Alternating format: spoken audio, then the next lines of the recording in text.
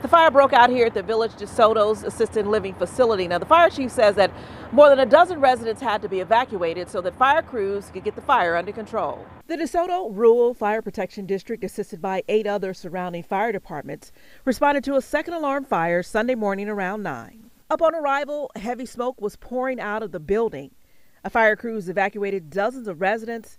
A second alarm was struck for manpower, equipment, and additional ambulances to care for the residents and the emergency personnel on the scene. The lower section is a residential care facility, and the upper section, the upper floor, is a full nursing care facility.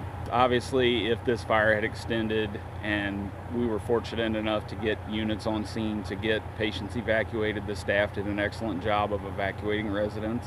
Authorities said the fire was extinguished quickly and residents returned to their rooms once the building was safe. The cause of the fire remains under investigation and there are no injuries to report. In De Soto, I'm Kelly Hoskins.